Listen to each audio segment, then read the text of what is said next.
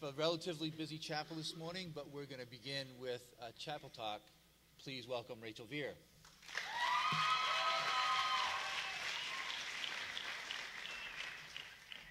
Good morning. My name is Rachel Vear. Nobody can do everything, but everyone can do something. This is a quote that I believe represents the person I admire the most very well. This person I admire has such a big heart and wants to do whatever he can to help anyone and everyone. I feel lucky to have witnessed him do these great things for the people of Laos and even for the people here in the St. Johnsbury community. I admire him for his care for others, his compassion to help, his mentoring, and for his listening to me. People can learn from him that it isn't only the big things that make a difference, but the small things truly make a difference too. If you haven't figured it out already, this person is Dr. John Sayrath, or as we just like to call him, Doctor. Dr. Sayrath is someone who cares about everyone and how he or she is doing.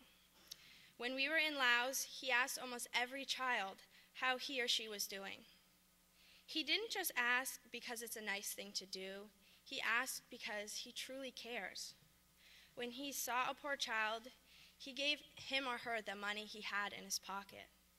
And if they were selling an item, he would buy it too. He wouldn't just do this once. He would do it again and again. He cares so much about other people. They are more important to him than he is to himself. When we were in a small village in Vear.mov, he treated 76 patients in one evening. He felt bad that he couldn't take care of everyone, and he could not make everyone totally better, even though he really did help a lot of people, and he did a great deed.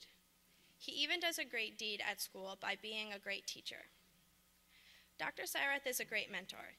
He gave me great advice when it came to my capstone, and he loves to help other students. He does a great job helping other students when it comes to their science homework, or helping them with whatever else they may need. It doesn't matter if you have him or had him as a teacher. He will help you anyway. He will teach you so much, even if it isn't from a science book. He has taught me so much. The main thing I have learned is that you should help people no matter what. It doesn't have to be on a big scale. The smallest thing can truly make a difference too. But the moment I will remember forever is the moment when Dr. Sayrath and his sister saw each other for the first time in 37 years. They just embraced each other for the longest time, and they were so happy to see one another. Watching him with his family and friends in Laos has inspired me to want to help people more. Not just to help people in other countries, but to help people here in the St. Johnsbury Academy community too. These are things I aspire to do because of Dr. Sayrath. An amazing mentor, a patient listener, a caring person, and an inspiration are only a few words I can use to describe Dr. Sayrath. I hope you have learned a little bit more about him and you consider trying to do the things he has done in his life. Or if you can't do that, at least say hello and thank him for the great work he has done. Thank you, Doctor, for everything you have done. Thank you for your time.